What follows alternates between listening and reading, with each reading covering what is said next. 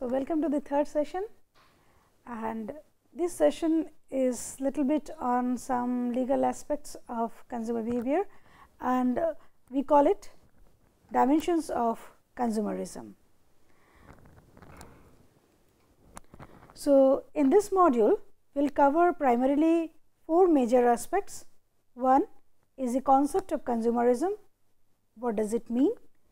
Secondly is the issues related to consumerism, when we should be concerned and when we should not be.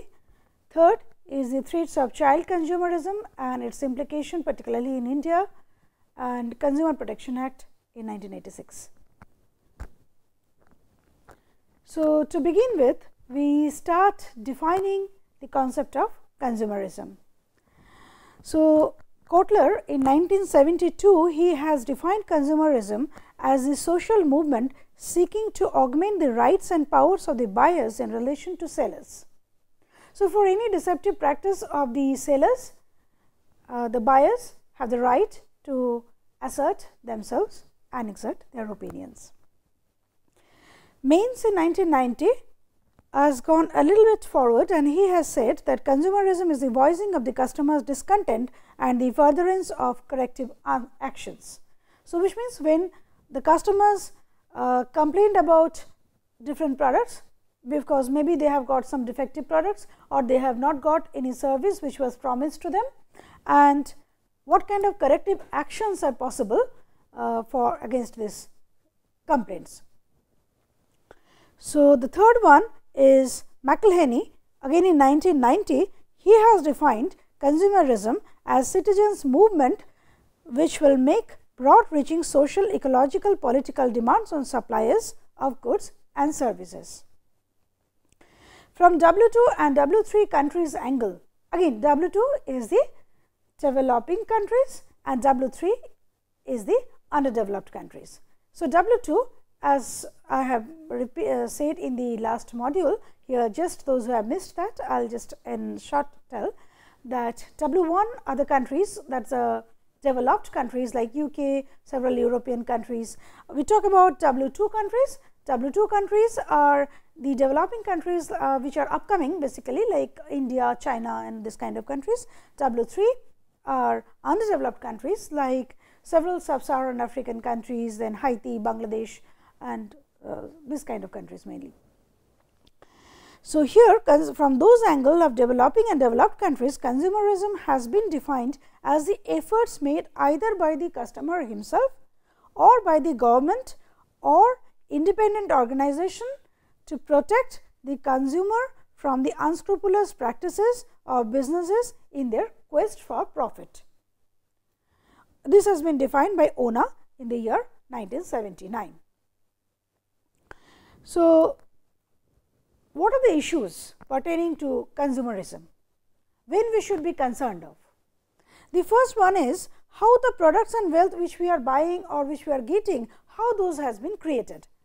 The recent controversy, if you remember, the recent controversy is related to Maggi noodles, and in Maggi noodles the basic problem was the containment of monosodium glutamate in the as an ingredient, and that was not stated as an ingredient, but it was Maggi packets. It was proved that the Maggi packets are containing the monosodium glutamate, which may cause carcinoma. So, this kind of problems could be there where you have not stated what is exactly the ingredient of your product, but that product might be harmful. Then is there any negative impact of the process of the production on the environment, society and individual? For example, overuse of pesticides in the agricultural farms or in the agricultural produce may actually create a disaster for the society. Even sometimes the farm, the factory waste and all these things are disposed in the river water, the ponds and the land, and it has been just as landfills. So, that also creates some kind of hazards in the customers' health. Not exactly customers' health, but we will say that the health of the society in general, those who are not even our customers. So, these kind of problems may occur, and any times our form of consumption can also threat the society and the individuals. So, our form of consumption means, suppose when we are not using a proper fuel for the autos and all, and when we are using some contaminated oil for and that is creating carbon monoxide gas in the environment, that is also a kind of creating hazards for the way we are consuming the fuel, that is also creating problem for the society. So, that is also a consideration when we talk about the customers protection or the society's protection. Over use of anything in the products. For example, are we purchasing the food or any other thing for our necessity or simply for our lavishness?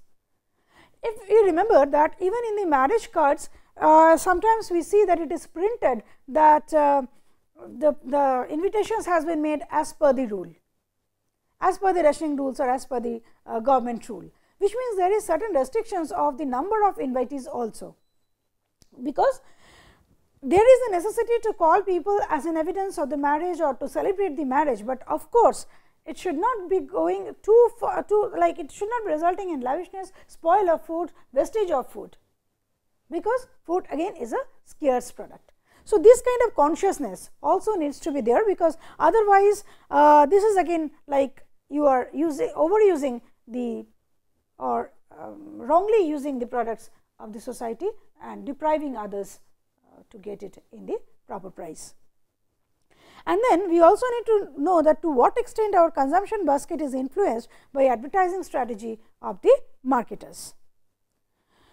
So, especially when we talk about the consumerism in the developing countries, particularly since we are in India, a developing country, our main concern is about the consumerism in the developing countries.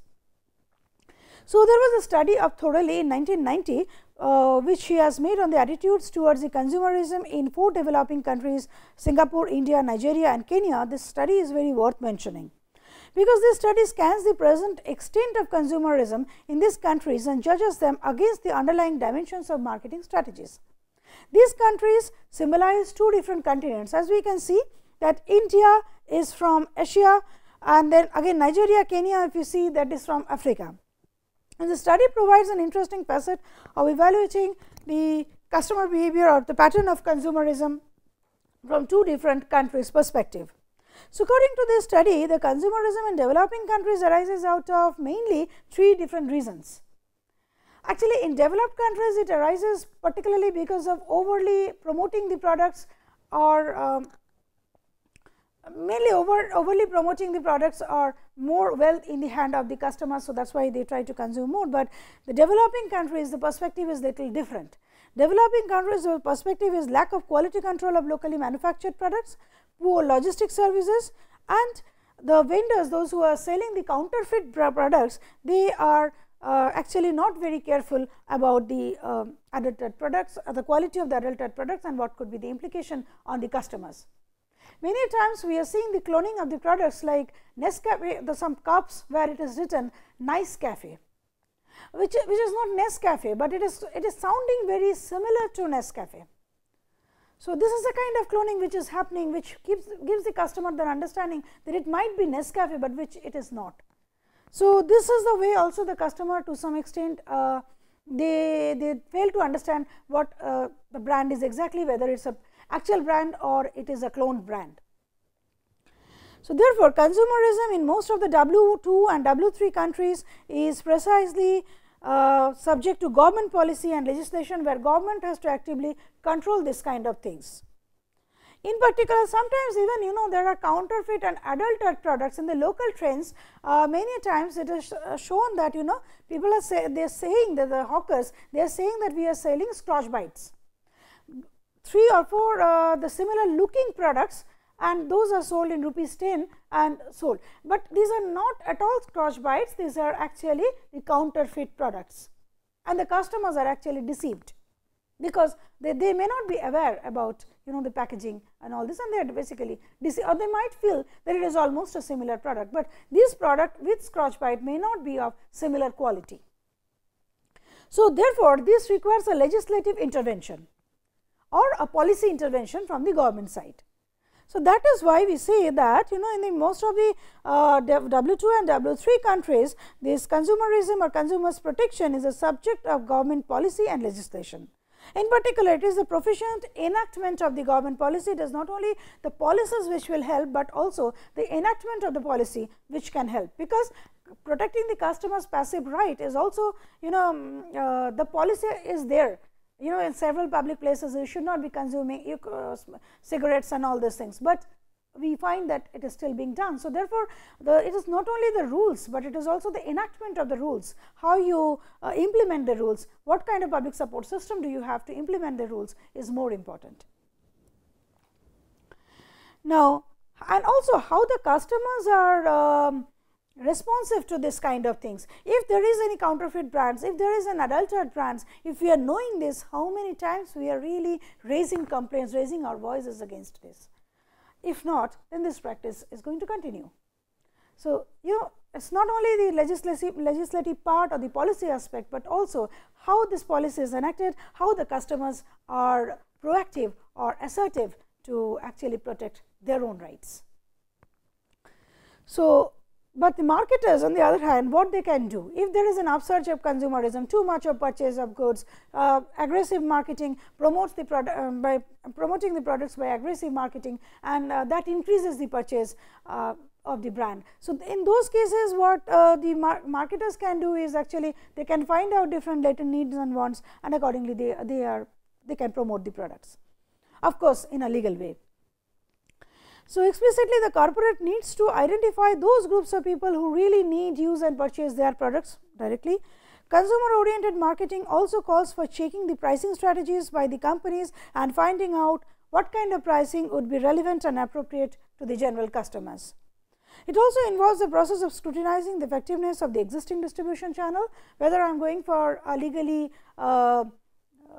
perfect distribution channel, or whether I am practicing any kind of illegal distribution, or I am doing some kind of grey marketing, I am doing some kind of black marketing of the products, whether or unnecessarily I am storing the product and indulging black marketing, whether I am doing those kind of practices or not. So, those things has to be of utmost care by the marketers. Now, in this era of customer is the king, all distribution strategies are actually pinpointed towards the lone goal of selling multiple assortments from multiple touch points and intensify the business. But at the same time, we should take care that we are not making too tall claims about our products, we are not making false claims about our products. Another very important aspect to be discussed in terms of consumerism is the concept of child consumerism, which is presumed to be a veritable threat to the society. Child consumer, like in a study of a child psychiatrist like Dr. S.M. Manohari, he has said that the parents these days are using television as an electronic babysitter, and they bribe them by toys, chips in ads to get children to behave properly, eat, and sometimes for eating, sometimes cooperating them in several activities. So, children get into a rut of wanting things all the time. The enduring consequence of advertising on small children is for all to see, says Manohari. And he says that they learn what they see, and advertisements rather also encourage children to be fickle in their loyalties. They do not develop a long lasting value system, and they mature also in a very skewed pattern. Another most shocking consequence which we can see it sometimes, particularly for the poor families, because of overly media exposure, overly advertising of the products, children start, even for the poor families, they demand different kind of brands, but which their parents cannot afford to buy them. And the shocking consequence is that sometimes in the newspaper reports come up that they even they have got indulged in several criminal activities, or they have committed suicide also. So, these are some of the shocking things which are coming up, and there should be some policy implication how to control this kind of things. Now, this situation is not very different in developed and developing countries, but what is different is that the way the things are tackled in developed and developing countries. In developed world, they have already woke up to this occasion, particularly US. They have since 1970s they have woke up on this issue. UK has also controlled certain TV commercials, especially those which are targeted to the children. Sweden particularly, they have said that targeting children below 12 years by any commercial is being prohibited. So, these kind of actions they are coming up with. In our country actually so far such kind of things we have, such provisions were not there, but of course, we have to think whether we should allow this type of consumerism to shape the destiny of the young children. Because even we have seen that a recent survey by Synovate India carried out by Cartoon Network, actually it was carried out by Cartoon Network in collaboration with Synovate India, and it has shown that around children actually spend around 291 crores on as their pocket money, and in 14 cities covering around so they have covered this survey, which is around more than 4,000 children, I am sorry, across the country they have covered who are watching Cartoon Network, and it was being shown that even for 84% of families, the children are taking parts in the purchase of say big purchases like say television sets, cars, mobile phones. They are placing their opinions for that, and they are exerting their pestle power towards certain brands also. So, we should think of what kind of destiny we are going to shape for our children, though, and whether we are too early, they are getting mature too early or not. So, one provision to protect customers from marketers' deception is the Customers Protection Act Consumer Protection Act in 1986.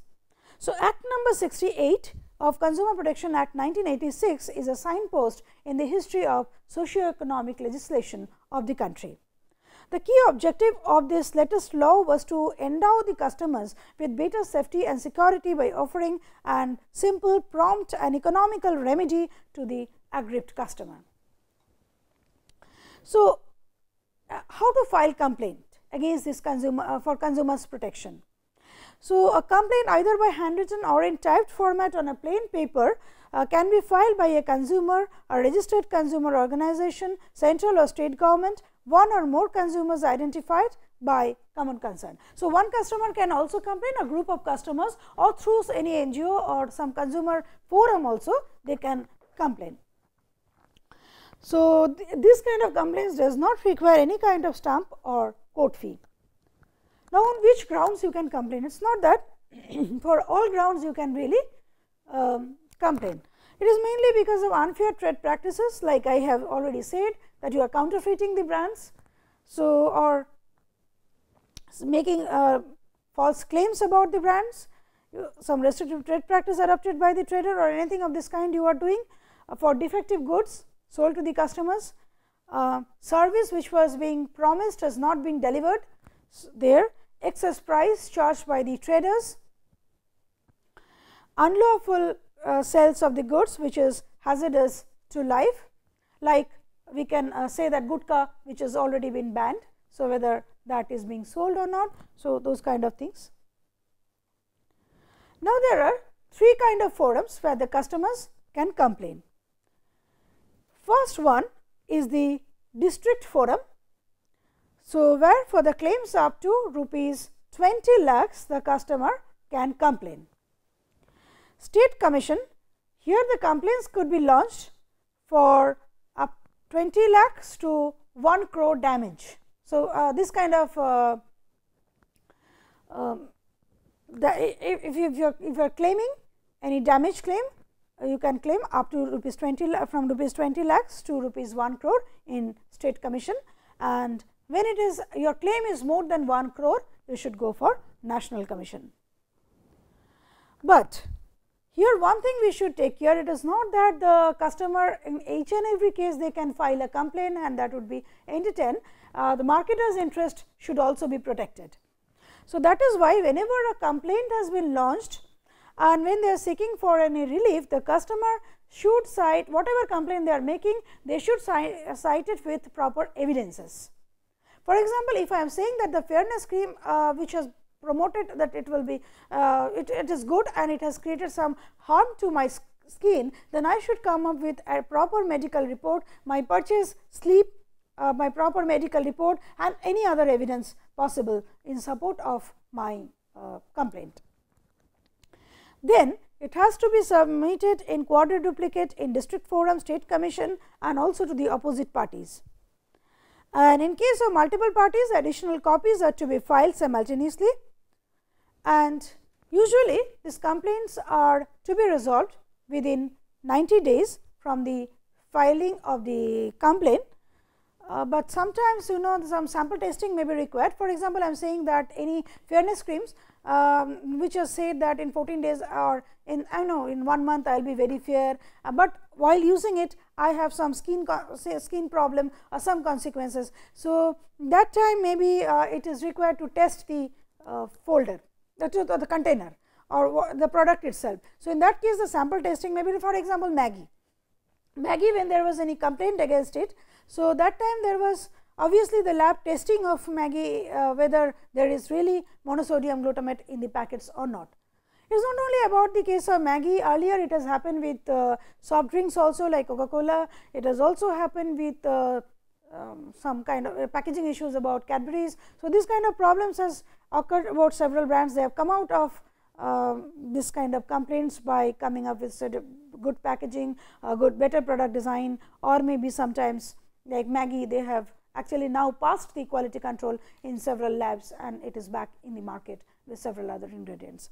So, in those kind of cases anyway, when a sample test is required, the marketer is given the time given to solve this is usually 150 days. So, therefore, we can say in a nutshell that consumer courts can grant reliefs to the petitioner on these grounds. A, they can, so if we just see just from which ground they were asking for complaints, they were asking for unfair trade practice, defective goods, deficiency of service, excess price or unlawful sales which is hazardous. So, the remedy is also in that line. Remedy you can ask for repair of the defective goods. Sometimes you may ask for replacement of defective goods if it is not possible to repair, then refund of the price paid for the defective goods or service. For example, Agarwal packers, they while transporting, if they really think that if you can really prove that during the transport some items has been spoiled or broken or something, they also insure the products and accordingly they pay some refund amount which has been agreed upon refund amount between the customer and the company itself as a loss claim or the damage claim they pay. So, that is there. Then is any service deficiency, if it is there you have to remove it and you have to provide the proper service, and in case any extra money has been charged, that has to be given back to the customers.